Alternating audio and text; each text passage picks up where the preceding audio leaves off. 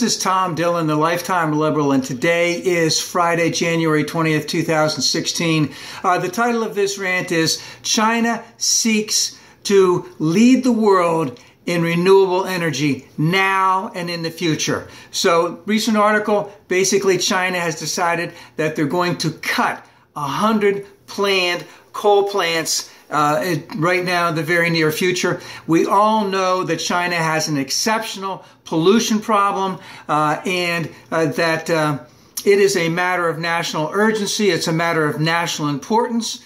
But let's remember what China is doing. They want to control the world in terms of energy, renewable energy, in terms of not only the amount of capacity that they have, but in the, let's just say, the manufacturing, the know-how, the patents, etc., on all of that stuff. Right now, China is, the biggest investor in the world in renewable energy.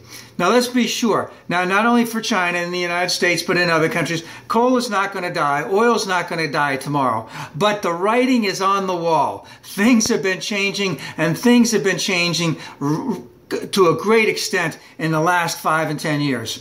Right now, China is responsible for 40% of the increases in capacity in renewable energy. That was from data from 2015. Expect the same to be for 2016. And they have huge increases in the amount of investment that they're going to have in renewable energy.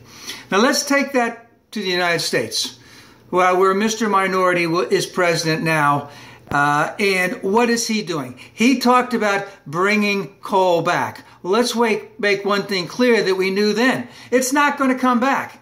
And unfortunately, those people who voted for him because they thought he was going to bring coal back, it's not going to happen because he doesn't have the capacity to do that. Let's take one example of that is that, well, with having 100 less coal plants, China's not going to be importing nearly as much coal from the United States. It was a good export. May not be so in the future. I believe it was the city of Portland or the Portland, in Portland, Oregon, that they decided that they were not going to have a huge transfer station there that would load up coal and send it over to China. They were going to make a huge investment. They're not going to do that. And Mr. Minority and his ilk are basically betting their administration right now on tax cuts for fossil fuel companies in coal and oil. And the question is, is it possible for someone like Mr. Minority, in spite of what he said in the campaign, to pivot and to be like China and to say, hey, listen, screw that. We need to look into the future. We need to accelerate in the future. Who is the biggest private user of solar energy in the United States? Walmart.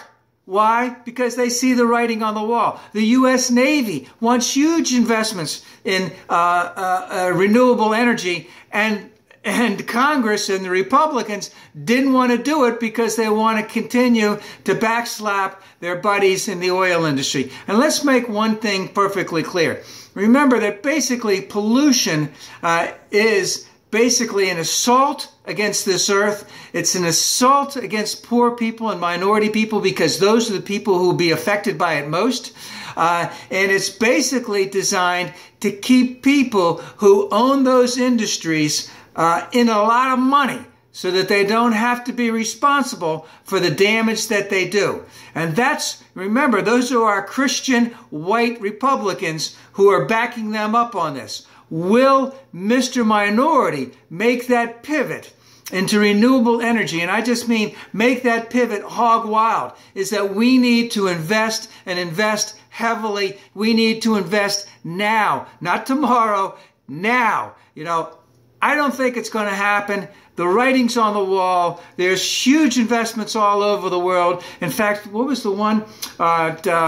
Morocco, Algeria, Tunisia, making huge investments in solar energy over there. They don't have as much oil as the places over by Iran, Iraq, Saudi Arabia. They're making huge investments. The writing is on the wall. The United States needs to step up. Remember, Jimmy Carter had solar energy on the White House. And when Reagan came in, that shit came down, and the tax breaks to the oil companies went up. And just imagine where the United States would be today in terms of their international trade deficit if we had the courage to do what Jimmy Carter said we should do in the late 1970s.